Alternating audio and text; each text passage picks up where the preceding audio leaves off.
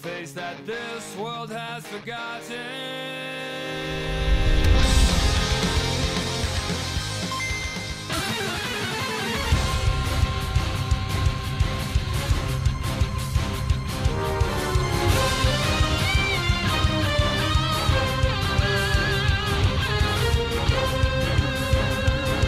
What's up guys, and welcome yet to another episode of course of Who Was Really Better. On today's episode we are going to look upon the two water electric typing Lanturn, of course epic angler Pokemon, versus the dishwasher, the beast, the monster that is of course ROTOM-WASH. Now these two has always been actually on a pair with one another for quite some time, and it's up to me of course in this episode to go over their stats, abilities, and of course move pool to see which one of these two are really better.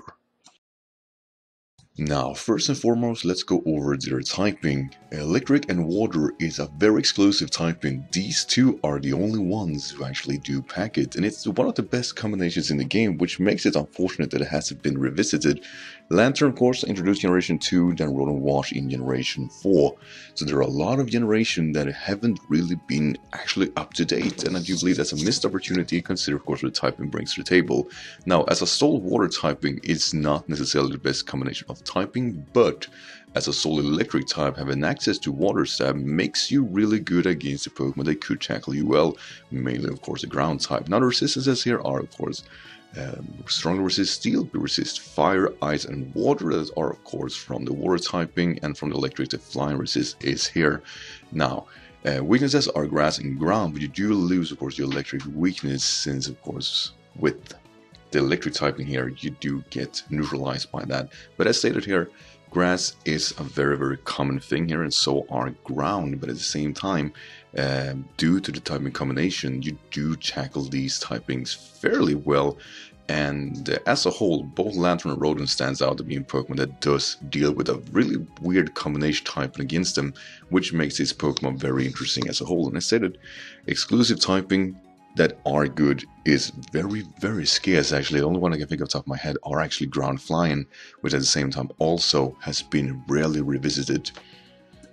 Now next off is their stats. Now they actually have same stats but in different areas, because if you look at it you definitely see there are peakings in different stats here. Lanturn stands out of course with 125 HP versus Rotom's puny 50.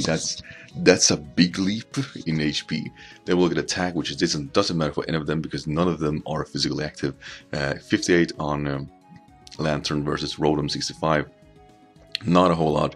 And then we see a new peaking here with ROTOM-WASH 117 defense versus 58 in Lanturn's defense. It's very clear which one takes physical hits better between these two.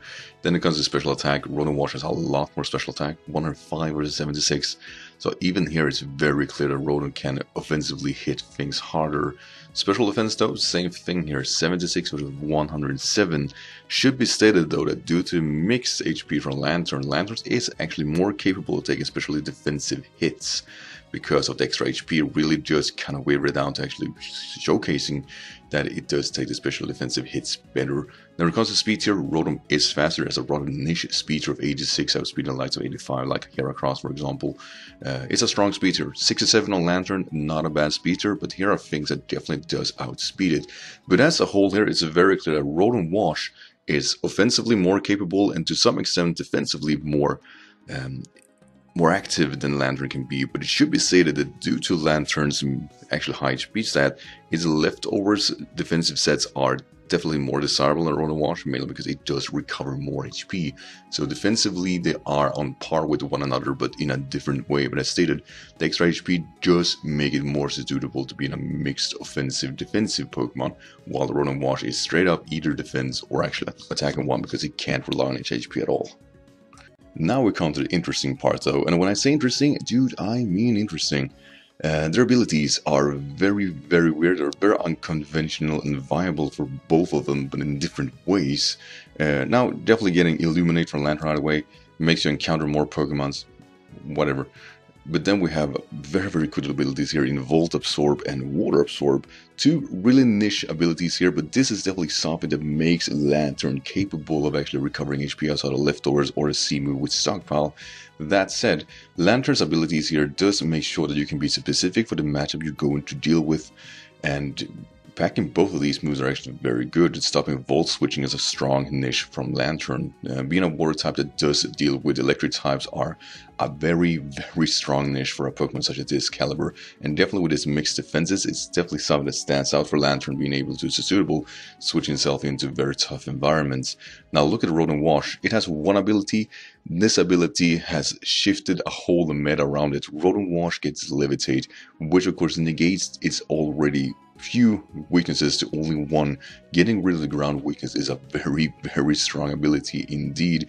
Only weak to grass now, which makes Rotom a very desirable Pokemon for any kind of meta really. It's a defensive check for a lot of things, and as an electric type with Levitate, this is a very strong thing. But you combine it with, of course, being able to actually have a water typing combination, you are not only checking your ground types, you're definitely forcing them out, because you can do super effective damage towards them really easily. So ROTOM-WASH stands out here as a stronger ability between the two, but Lanturn, due to of course being both Volt Absorb and Water Absorb, can have a lot of niches inborn with it and can be really specific, while ROTOM-WASH has that singular ability, and is definitely the one that are the most desirable between the two. But still, it's very cool that Lanturn can be subjectively different depending on the matchup it's going to face. Now, as you guys all know, a Pokemon is only as good as their move pool makes them out to be, so even if Rotom looks to be the stronger here, we have a lot of things to go over what they can learn. While they do share quite a lot of their combinations, there also are differentiating between a few things. So let's first go over what they share. Now, when it comes to what they shared, primarily this is only their stabs in mind actually, because they actually get Volt Switch, they get Thunderbolt and get Thunder. And it should also be said that for the primary stab and water stab, it actually is only Hydro Pump. It's actually on that side that ROTOM-WASH actually only learns Hydro Pump, which is both good or bad, because it's the primary stab for getting maximized damage. While there are a few niche moves with water, Hydro Pump is primarily ones you want to use. It's a bit unconventional, but it does hurt. Rotom definitely can pull this off as well as Lanturn, so these are the stabs in mind. And what to do share outside of that is the likes of Signal Beam, which can definitely be a decent filler move, together with the likes of actually getting access to Sucker Punch, which is an interesting priority move, which while it does lack attack, they are able to pull that out. They also get Charge when I capitalize on that, and Discharge. So as said here, the stabs are primarily what they do share, with a few niche moves in mind.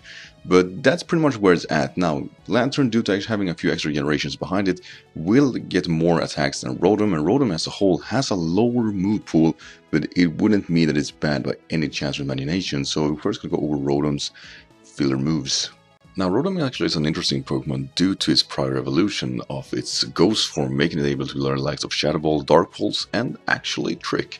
One thing that definitely stands out from ROTOM-WASH is the likes of actually, due to getting the Ghost type already, it actually has access to Will-O-Wisp, and Will-O-Wisp is a very good defensive respawn, making Rotom able to actually forcing itself to focus on its special defense really nicely without the need to worry, and a passive recovery in Pain Split, which, while unconventional and on this video really unconventional, it is an option to pull off if you want to capitalize on it, and it's actually able to pull that off fairly well.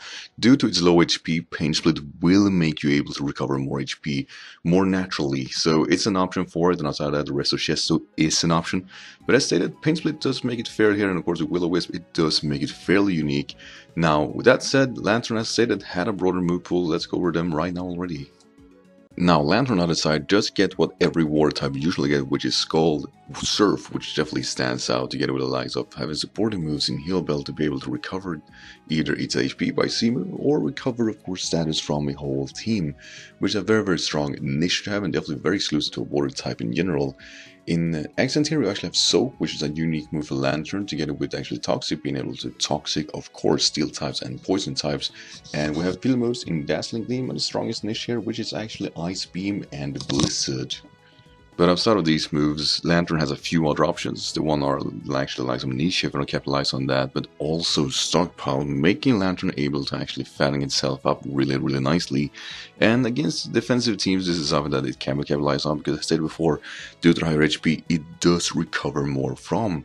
Actually, it's a leftover. It should also be said that it does get Ion Deluge, which is a move that makes normal type moves electric type. So if you're facing Eliza, for example, Snorlax or Blissey or anything that will hit you with a normal type move, you can use this move together to actually capitalize on the Volt Absorb already, which is a strong niche for the state of Lantern. And this is basically what this style is going to boil down to. It is whether or not the niche is enough to tackle a Rotom-WASH. And this is where the dialogue becomes rather complicated, because as stated before, Rotom-WASH has a viability in OU, and it has that because it tackles one of the main threats there being actually Landorus T. But outside of that, Rotom as a whole is a very good Pokemon because of Levitate.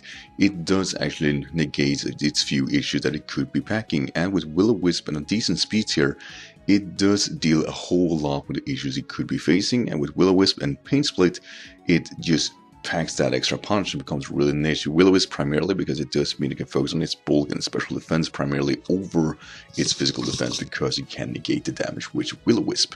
So with that in mind, it stands really tall here that Rotom-WASH viability in OU stats for this very reason is a very strong one at that. Does it make Lantern that much worse due to it? Not necessarily. If you look at upon Lantern here, while it does impact the punch, as Rotom-WASH are doing, Lantern can be very specific. I do believe this role is what makes it more desirable, for example, in a League's concept, mainly because you are able to deal with Volt Switch and Volt Switching capabilities, and also deal with water spam to some extent, actually dealing fairly well with Suicune, for example, which is something that I don't believe many actually have thought about. Outside of that, stockpile Amicia, make sure that Lantern can be just as bulky, if not bulkier, than Rotom-WASH in a matter of seconds, and not being stalled out. These two Pokemon just tend to be toxic stall, and when Lantern can Heal Bell and soak you and stall you out, it becomes really clear that Lantern has an array of options that Rotom-WASH do lack. While Rotom-WASH has a stronger set overall than Lantern, I would say, in my honest opinion, that due to the niches from Lantern, I do believe Lantern become a lot stronger threat than Rotom-WASH with all of this considered. Now, as you guys already know, it is very subjective which one of these are better, and through meta, I definitely would just with my whole hand point at Rotom-WASH.